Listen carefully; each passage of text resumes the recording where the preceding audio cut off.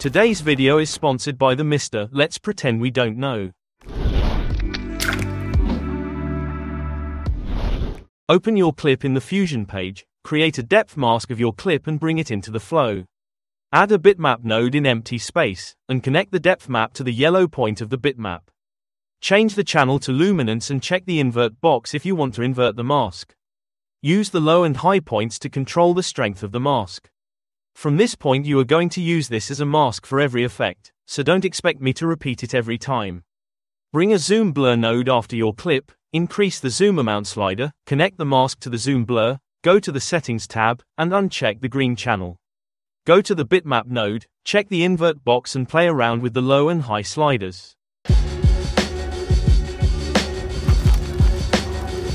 Add a motion trail, and increase the trail length slider. Now you have this nice trails only in the background.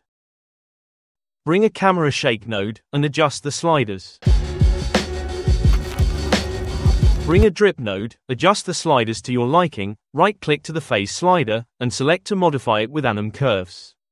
Go to the modifiers tab, change the source to duration, and increase the scale slider to 6. Add a glow node after, choose a color for your glow, and connect the bitmap as a mask to this also. Add a brightness and contrast node after, bring down the saturation slider, and play around with the contrast and the lift and gain sliders. Prism blur. Increase the blur, aberration distance, and aberration strength sliders, and you'll end up with this nice effect in the background. Skew node. Change the direction to vertical, and set the aspect ratio to 30.